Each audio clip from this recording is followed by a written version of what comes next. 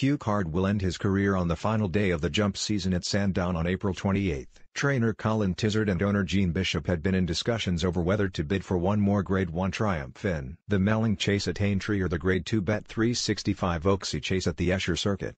But Bishop said, "We decided on Sandown. We just thought it would suit him because it tends to be a small field for that race and it gives him a bit longer with the prospect of some nice ground. It's the last day of the season, too, so it's a nice place for it all to come to an ending."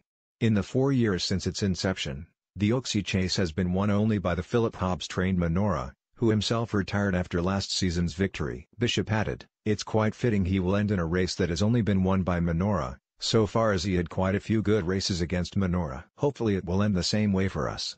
He's been incredible. It makes no difference now, but he wasn't even 4 when he won the Cheltenham Bumper. He was foaled at the end of April. Champion Bumper, 2010 Haldon Gold Cup, 2012 Ascot Chase, 2013, 2017 Ryanair Chase, 2013 Betfair Chase, 2013, 2015, 2016 Charlie Hall Chase, 2015 King George VI Chase, 2015 Betfred Bowl, 2016. Like them all, he has had the odd problem in his career, but touch wood, he has come through them all without missing a lot.